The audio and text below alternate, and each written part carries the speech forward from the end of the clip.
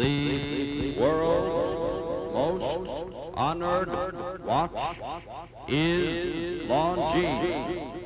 Longines watches have won 10 World's Fair grand prizes, 28 gold medals, and more honors for accuracy than any other timepiece.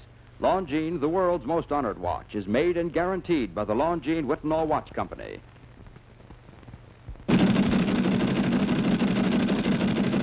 It's time for the Longines Chronoscope, a television journal of the important issues of the hour, brought to you every Monday, Wednesday, and Friday. A presentation of the Longines Whitnall Watch Company, maker of Longines, the world's most honored watch, and Whitnall, distinguished companion to the world-honored Longines. Good evening. This is David Ross, speaking for your regular host, Frank Knight. And now may I introduce our co-editors of this edition of the Longines Chronoscope, Mr. William Bradford Huie, editor of the American Mercury, and Mr. Donald I. Rogers, an editor of the Herald Tribune. Our distinguished guest for this evening is the Honorable Earl Warren, Governor of California. The opinions expressed are necessarily those of the speakers. Governor Warren, it's a pleasure to welcome you back on the Chronoscope program. Since you were last here, a lot of things have happened in the Republican Party. Some things have also happened in the Democratic Party, and we'd like to get your opinion on them, sir. First, do you feel that the rather sharp conflict developing within the ranks of the Republicans will be detrimental to the party when it comes to a showdown this summer? Well, I'm of the opinion, Mr. Rogers, that if we keep it on a high plane, if we talk about principles rather than personalities, if we keep out the acrimony, that it will be strengthening rather than to be weakening to the party. Personally, I have tried to do that. I have talked only about principles. I have never mentioned an opponent. You don't feel, do you, that if Taft is nominated, the ardent supporters of Eisenhower might not vote Republican? Well, I'm not in either of those camps. I think I'll let those people speak for themselves. What you're interested in, if Warren is nominated, you expect all of them to support you. Isn't that right, sir? I would hope so. I would hope so, yes, sir. But on the principle matter... And I might say to you that I'm not selfish in that. If either of those gentlemen that you have mentioned were nominated, I would support them. Well, tonight, sir, we're not interested in those gentlemen, except that we are interested in these principles. Do you think that, on principle, that the division between the so-called Middle Western group of Republicans, the nationalist group, and the so-called internationalist group, do you think that division is irreconcilable? Do you think that whichever one loses in the contest, that there will be some defections from the ticket or from the party on the other group? Well, I think always where you have a sharp line of demarcation on on matters of principle, you find some defections. Now, whether they can reconcile themselves at the convention or subsequently thereto is a question that could not be answered at the present time, in my opinion. In your opinion, sir, the Republican Party or the protest group this time has a fair chance now of presenting a united party in November, whomever wins the nomination? Yes, I would think that they have a much better chance of doing that than the incumbent administration. What's your opinion of the one single thing that will pull the Republicans together? The one factor that will make them all vote Republican and not split? Well, I don't know that there is any one factor. I believe it's the philosophy of our party. I believe it's the realization of the need for reorganizing our government, for streamlining it, for cutting out all of the dead wood, for reestablishing integrity throughout the government. Well, that's more or less Mr. Huie's theory of a protest group, though, isn't it? Well, I don't believe so. I believe those represent sound, fundamental principles. Well, It isn't just a protest group. I think I think we would be for that whether we were in or out of office. There is, of course, there's a sound case against the present administration, isn't I there? believe so. And one of the things you're doing in your campaigning is making that case against the government clear. That is true. That is true. So you have the dual purpose of first establishing the case against an administration that's been there 20 years and then explaining what you expect to do when you get power. Yes. I'm of the opinion, Mr. Huie, that the Republicans cannot win just on a negative campaign. I believe that we cannot win just by pointing out the mistakes of the Democrats. You see, we haven't been in power for 20 years, and the people of America are going to want to know what we propose to do, and I believe that we ought to meet every problem of American life head on. Could you point out briefly, sir, some of the issues, some of the points in your platform which are not duplications of the Democratic platform? Well, yes, I just mentioned some of them just a few moments ago. I believe that we must reorganize our government. I don't believe that the Democrats can say that they have tried to accomplish that result. I think they will say it. Yes, well, that may be, but I don't believe that the fact will support it. I believe that we have to make another approach to our finances in government. And in that we would be very much different from the Democratic Party. I don't believe that we can continue to travel the road to insolvency by piling up a national debt year after year in time of peace. There's always a day of reckoning, and I believe that we have to do that.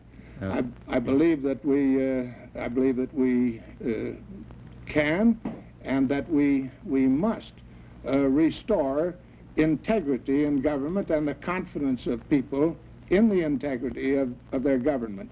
Because of this administration being 20 years of age and all of these weaknesses developing in it at this particular time, I believe it's apparent to the average person that they do not have the resiliency to pull themselves up by their bootstraps and do that thing. And Governor, of course, sir, I hadn't finished, but if you want me to go on to something else, I'd be glad to do it, Mr. Huie. Thank you, sir. I did want to make just this point. Is it fair to say that your criticism of the present government is a criticism just of management and not a criticism of any theory of government? Oh, on the contrary, I want to say to you that I'm thoroughly out of sympathy, and always have been, with the efforts of this administration, and I refer to it as the 20-year administration, of centralizing all administrative power in Washington. I believe that they have weakened our institutions. I believe that they have detracted from the efficiency and the importance of both state and local government. Specifically, what do you have in mind, sir? Well, I mean simply this: every program that the federal government initiates, that is both that is a federal, state, and local participation program. The intent on their part is always to centralize the administration of the entire program in Washington, D.C.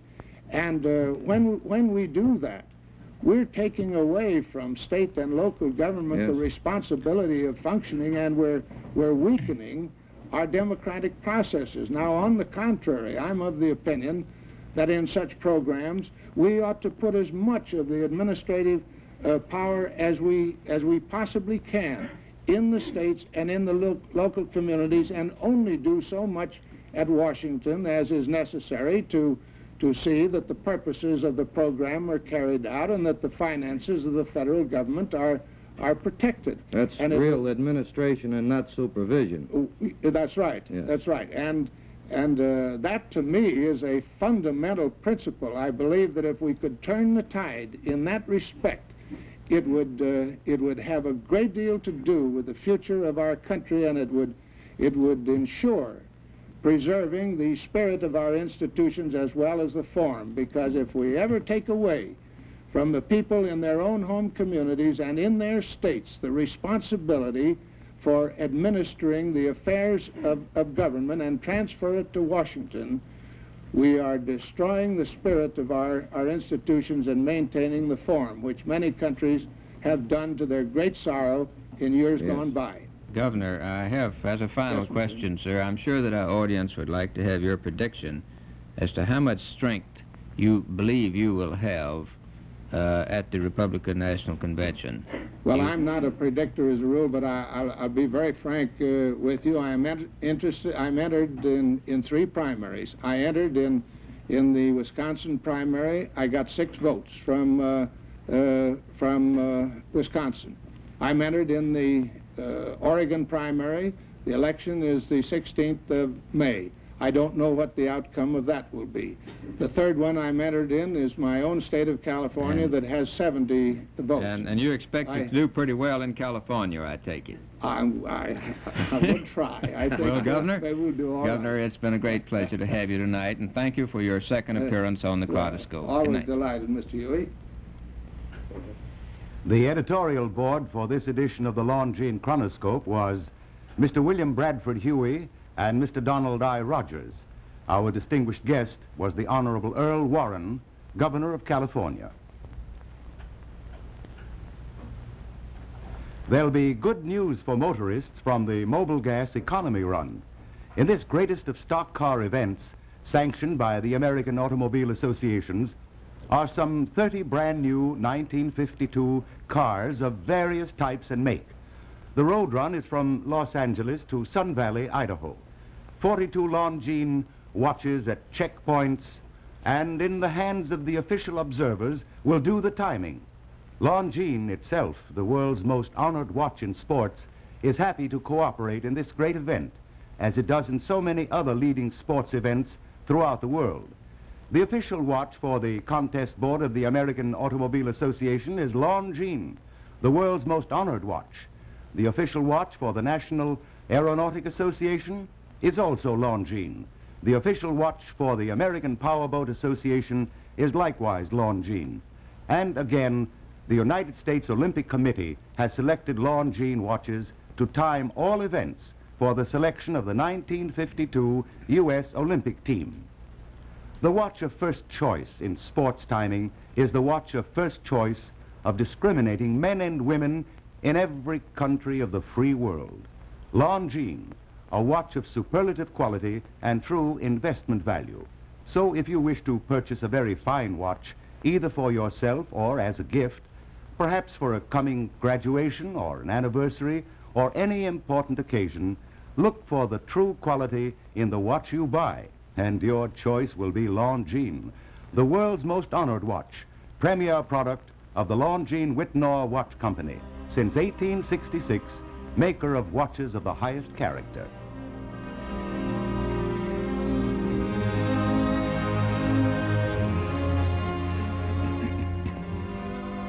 This is David Ross, speaking for your regular host, Frank Knight, inviting you to join us every Monday, Wednesday, and Friday evening at the same time for the Longines Chronoscope, a television journal of the important issues of the hour, broadcast on behalf of Longines, the world's most honored watch, and Whitnall, distinguished companion to the world-honored Longines, sold and serviced from coast to coast by more than 4,000 leading jewelers who proudly display the emblem, Agency for Longines Whitnall Watches.